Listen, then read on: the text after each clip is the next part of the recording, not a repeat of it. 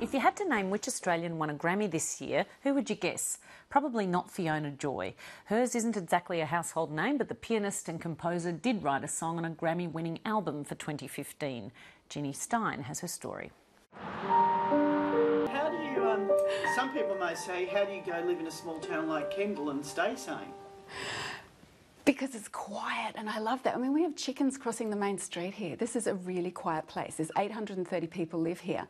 And to me, that's perfect because it's quiet. I'm in my own world.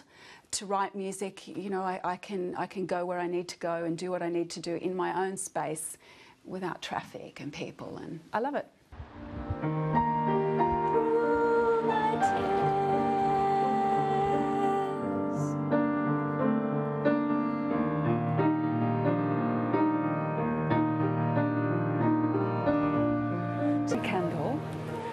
Was born in 1839, and he died in 1882. So I'm going to guess, yeah, that makes him 43 years old.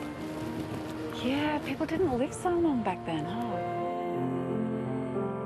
So I'm going to say that this little bit of poetry here is by Henry Kendall, and it says, if I can read it, through breaks of the cedar and sycamore bowers struggles the light that is love to the flowers. Long way to go.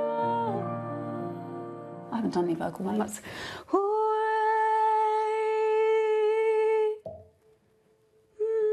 Can you hear that? Yes, you can. Louder, softer.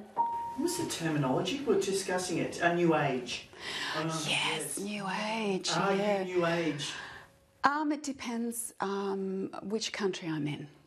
In Australia? No, I'm neoclassical in Australia. Why? Because Australia doesn't understand New Age. They kind of have this idea that it's elevator music or whale music or something. What is so special about this piano? It's very special not only because it's Australian made, but because of the tuning system. There's no bend in the decay of a note. So the theory is that as a note decays and goes off into the distance, that it will follow the tuning peg. And in this case, it just keeps going round and round and round. So you get these incredible long harmonics. It's 4 pedals. It's 102 keys. Its unique clarity of tone and sustaining qualities.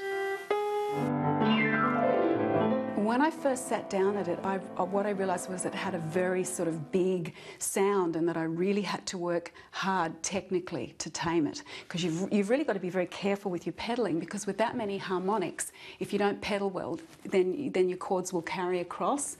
So you've really got to work a little bit harder, but it's just, the sound was just so stunning. I fell madly in love with it, and I was determined. I spent days mastering the pedalling and mastering how to play it and how to make it work.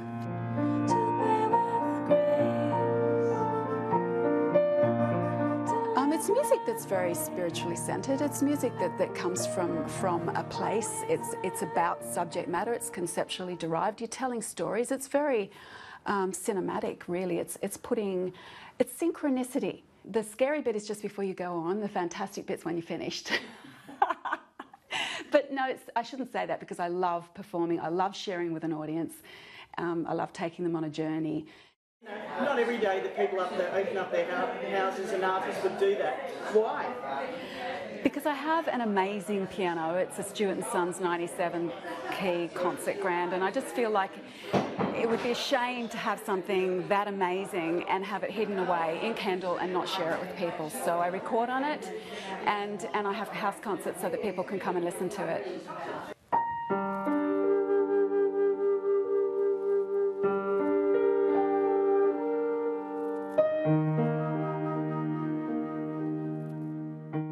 I've loved this woman from afar for years, and she started having these house concerts. And to me, one of the most wonderful things of living in Kendall is this is 2 minutes from my house. And it's some of the best music I've ever heard. From the heart, she plays and composes from her soul.